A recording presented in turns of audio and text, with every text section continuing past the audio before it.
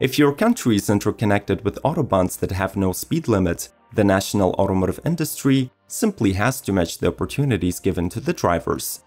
Germany is doing a solid job on both fronts, satisfying the need for speed with amazing sports cars year after year. In this episode, we'll be giving you a quick roundup of the newest models within the class that have been precisely engineered for pure speed and on-the-road excitement. Subscribe to Automotive Territory Daily News and follow the series of episodes about the 2021 car models. Let's start the engines. Mercedes-AMG GT Black Series. After a series of teasers and spy shots, Mercedes has finally unveiled the AMG GT Black Series supercar, which is intended to dethrone the previous GT Pro flagship. Barely street legal, the Extreme Coupe is powered by a 4.0-liter twin-turbo V8, producing 730 horsepower and 590 pound-feet of torque. With all this potency delivered to the rear wheels under the control of a super-fast 7-speed dual clutch, the GT Black Series accelerates from 0 to 62 mph in only 3.2 seconds, while 0 to 124 mph takes just 9 seconds. Such numbers become possible due to the car's aerodynamic upgrades. The GT gets a carbon fiber hood, enlarged air vents, a manually adjustable front splitter, and a huge 2-stage rear spoiler. The cabin is the combination of racing technologies and luxury, where the most distinctive features are the 12.3 inches instrument cluster, the AMG performance steering wheel, and the carbon fiber bucket seats.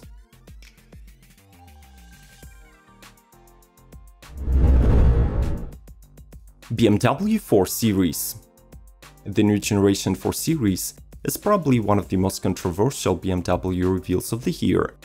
Despite the uneven reception, the company decided to stick with the look of the Concept 4, giving the 2021 coupe a huge kidney grille with a 3D pattern design, new air curtain intakes, and a ducktail spoiler in the rear. The coupe was announced with 6 modifications, 3 diesel and 3 gasoline, 2 of which are mild hybrid. All of them get electronically limited speed of 155 mph.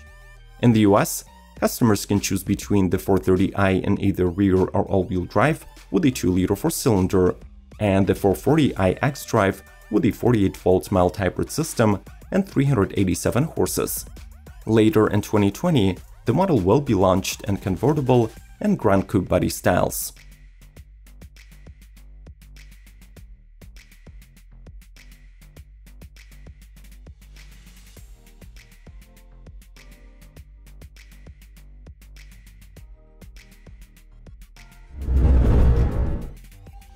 Porsche 911 Targa 4 and 4S. This summer, the fans of the Targa body style can finally get their hands on the latest 992 generation of the model. Revealed in 4 and 4S configurations, the 2021 looks rather similar to the previous Targa and features a retractable roof above the front seats and a wraparound rear window with a strengthened roll bar. The roof is composed of 2 magnesium pieces and sound-deafening fabric, and it can be opened or closed in 19 seconds by the push of a button. Both 4 and 4S come powered by a 3-liter flat-six engine found in the corresponding Carrera models. Its power output stands at 385 and 450 horses, and it is paired with an all-wheel drive and an 8-speed PDK as standard. By the way, buyers can also opt for the 7-speed manual at no cost.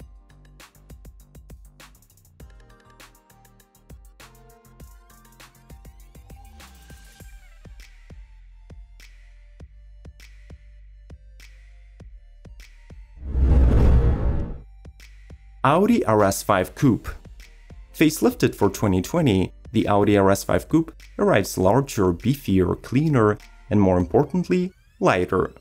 The major exterior update is the front end with a wider honeycomb grille, bigger air intakes, and standard matrix LED headlights. The coupe sits on the updated chassis, which drops more than 130 pounds of weight. The powertrain remains unchanged, so it still consists of the 2.9-liter twin-turbo V6 and the 8-speed automatic.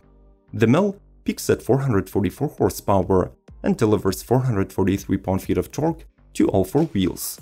Step inside and you will see a new Audi's 10.1-inch infotainment, a flat-bottom steering wheel, front sport seats, and a panoramic sunroof. Standard equipment also includes 19-inch wheels, 3-zone climate control, and interior LED lighting. I do not want to believe that you have not smashed the like button yet. In case this accident did occur, now is a perfect time to fix the mistake and thumbs up the video. Thanks for your support, and let's get back to 2021 German sports cars. Porsche 718 Cayman and Boxster GTS 4.0. Positioned between the mid-level GTS and the flagship GT4 models, these all-new Cayman and Boxster become the cheapest 718 sports cars that you can get with a potent flat 6mm instead of the usual 4-cylinder. The naturally aspirated 4-liter mill is taking off the Cayman GT4, but at a slightly detuned, peaking at 400 ponies and 310 pound-feet of torque. For now, the engine is mated exclusively to a 6-speed manual gearbox, but Porsche has already announced the arrival of the 7-speed PDK as an optional extra. Compared to the base models in the range, the 4.0s get standard Sport Chrono package, boast a twin tailpipe sport exhaust, and sit 0.8 inches closer to the ground thanks to the active suspension management system.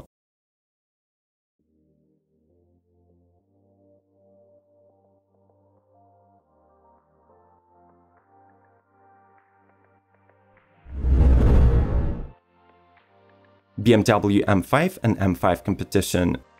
The current generation of the M5 performance sedan already possesses superior performance characteristics. But with the 2021 facelift, the car gets even sharper exterior design and more advanced chassis tech. The first thing that you will notice about the revised M5 is the larger kidney grille, new air intakes, and slimmer LED headlights with the L-shaped TRLs. The competition model is further distinguished by the black finishes, 20-inch wheels, and a black chrome M Sport exhaust. The drivetrain setup continues to be represented by the 4.4-liter twin-turbo V8, an 8-speed automatic, and all-wheel drive. It nets 600 horsepower and 553 pound-feet in the M5, while the competition bumps the output to 625 horses and broadens the torque band by 170 rpm to 5,860. Inside there is a new infotainment system with a 12.3-inch touchscreen as standard.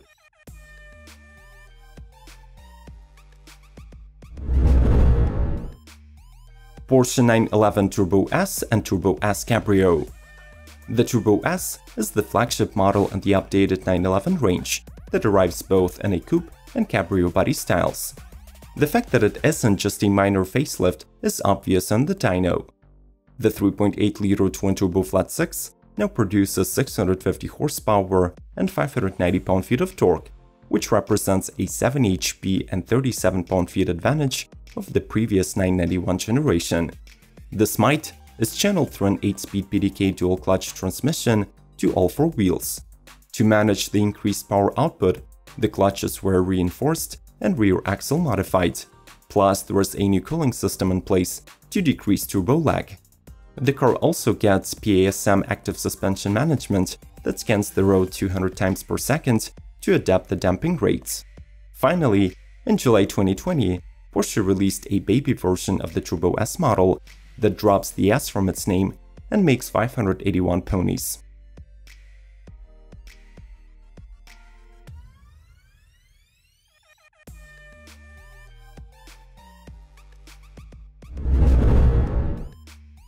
Mercedes-AMG E53 Coupe. The refreshed E53 family goes on sale late in 2020, and we can already see that the midlife facelift offers more than simply cosmetic updates. Even though the car gets the same 3.0-liter inline-six turbo engine that returns 429 horsepower and 384 pound-feet of torque, it is now paired with the EQ Boost. The mild hybrid system can briefly generate extra 184 pound-feet of torque. Design-wise, the coupe, as well as the entire lineup, gets updated grille with 12 vertical slats, larger air vents, a fresh set of 19-inch 5-spoke wheels, and sharper LED headlights. Mercedes have also addressed one of the major complaints of the outgoing model, which is the old command infotainment. Instead, there is an all-new MBUX dual system consisting of a 12.3-inch touchscreen and a digital instrument cluster of the same size.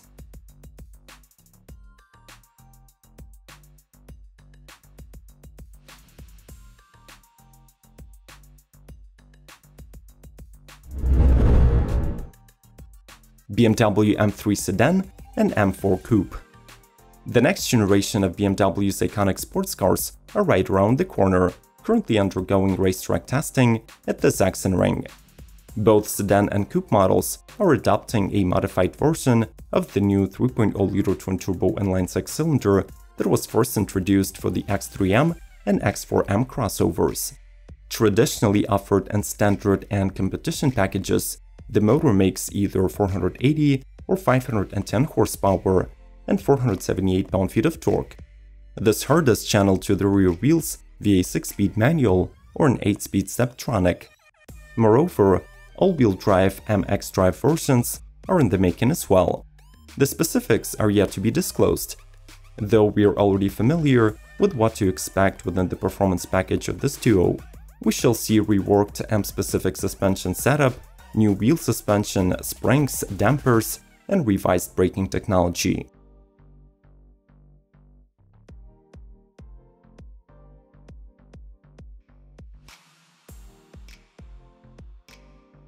We are gradually covering all new sports cars from different countries. So subscribe to Automotive Territory Daily News not to miss the upcoming releases. Voice your own opinion about the models from this episode in the comment section, and do not forget to leave a like if you haven't already. Thanks for your support, and we'll see you later.